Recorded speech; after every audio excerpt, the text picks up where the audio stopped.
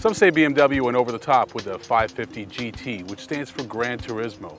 But I say they may have really just redefined two critical automotive terms. First, let's start with GT, which means Gran Turismo, or translated into Big Trip. The whole idea was pretty much a car for two people and a lot of their stuff to take a long trip. But this car actually allows not only for that, but maybe perhaps 3 or 4 people. The other term is crossover. As we've talked about in the past, crossover is basically anything from a sedan to an SUV that kind of combines the nature of both of those vehicles, the characteristics of a sedan and an SUV. Well, this vehicle is 100% based on a sedan, so it's much more towards the sedan end of the spectrum versus the SUV end of the spectrum. What I mean by that is it's essentially a 7 Series underneath. It drives like a 7 Series, and that's actually a really good thing because it has a lot of room, it's a lot wider. Even though it starts with a 5, indicating it's a 5 Series, it's actually a 7 Series because it has that extra room. The GT is available in 2 models, the 535i and the 550i. The main difference being the engine. The 535 has the 3-liter twin turbo, while the 550i has the 4.4-liter twin turbo. 300 horsepower on the 535, 400 horsepower on the 550. I was really surprised by how well the Gran Turismo handled and accelerated the 0 to 60 times on the 535, just over 6 seconds, and just over 5.5 seconds for the 550i. However, these vehicles are quite heavy. About 4,600 pounds for the 535 and 4,950 pounds for the 550i. So very heavy vehicles, but because of the weight balance and because of these wonderful motors, BMW's twin turbo motors are tried and true.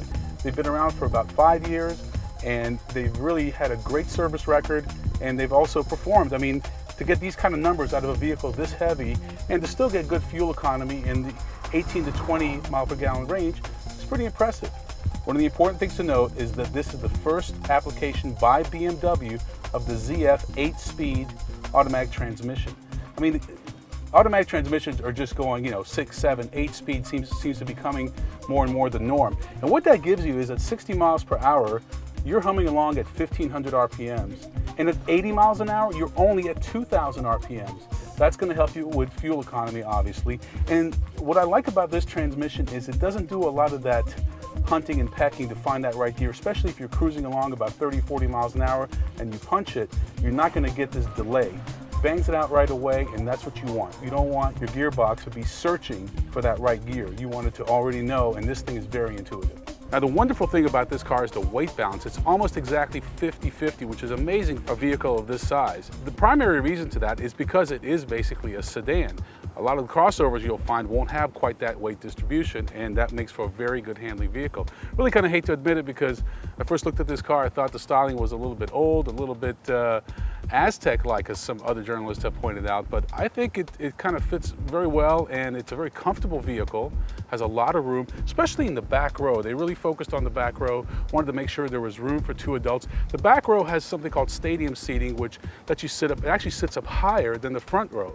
And in the front seats, those sit up higher than a typical 7 Series. So everything about this car is all about helping people come down from an SUV into a sedan, but maybe kind of like an intermediate step into getting into that type of vehicle. So this vehicle has a 2-piece tailgate. What that means is you can open it like a trunk, as you can see here, or opens up like a hatchback. So not too many sedans, including the 7 Series, that are big enough to put a bicycle or a surfboard, something a lot longer than you're used to taking in your usual sedan.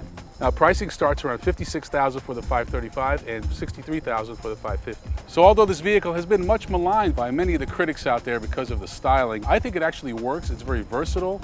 At $56,000, you can get into a vehicle that has a lot of the characteristics of the 7 Series. So there you have it, the BMW 550 Gran Turismo. For more information, visit Autotube, that's autotoob.com, and we'll see you next time.